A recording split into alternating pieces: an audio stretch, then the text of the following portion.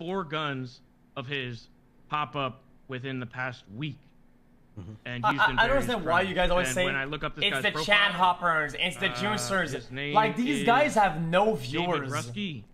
He has been sent to prison on a attempted murder. Yeah, you know what, the amount of shit that I put up with that I don't read in chat, don't respond, or don't act like a victim to, like a little fucking bitch fucker. We did do a bit of a. You know the amount of times that I don't crawl into a corner and Batman. Oh my god, I'm being harassed. No man, no dude, fuck off. Still popping up. Four times in 1 week, 4 different instances, his gun has popped up. So. Well, it's like these guys have no viewers. Like, what are you on about? You're so stupid. He has no DNA on file, which kind of hurts us.